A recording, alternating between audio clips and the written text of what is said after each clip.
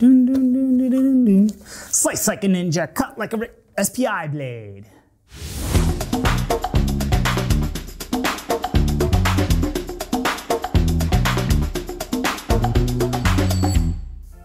Hey everyone, I'm Floyd Chapman with CTAC Lighting and Controls. Thanks for tuning in to another CTAC Studios video.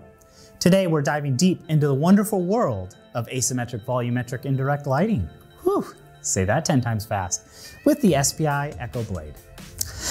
The SPI Echo Blade is a super thin, discrete asymmetric luminaire that provides a ton of light to the space.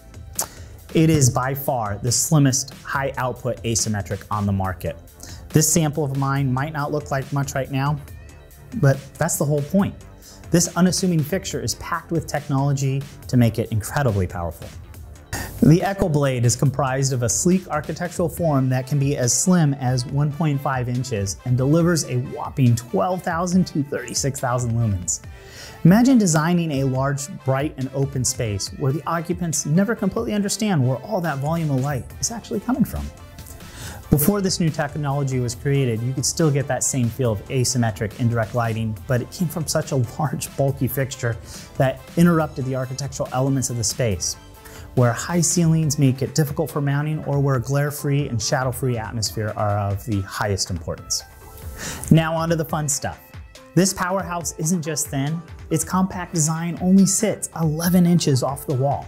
And depending on lumen output, there are 3 lengths available: 15 inches, 30 inches, and 45 inches. You have a choice of an integral or remote driver, with the integral option only adding about 1.5 inches depth.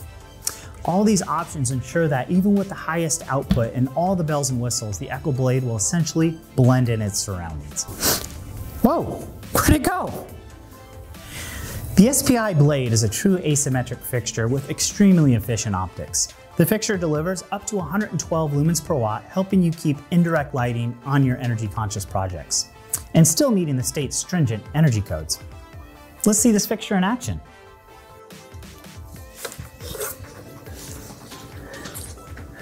Okay, as you can see, we're getting a full horizontal cutoff, and the great thing about my sample here is that it has the optional backlight shield to deliver a smooth and consistent beam of light into the space.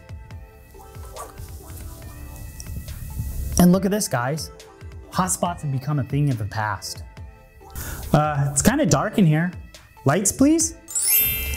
There are 2 asymmetric patterns, a deep throw and a wide throw. The deep optic is used in large volume spaces to get the light all the way into the center of the room, and the wide optic is for smaller or narrower spaces where you're looking for optimized fixture spacing. There are 30 powder-coated finish options available, from sky blue to red brass, or if you have a specific finish in mind, I'm thinking hot pink, you just let us know. One of my favorite uses for this fixture is in a pool environment. The blade is available in an auditorium construction with stainless steel fasteners and silicone connections.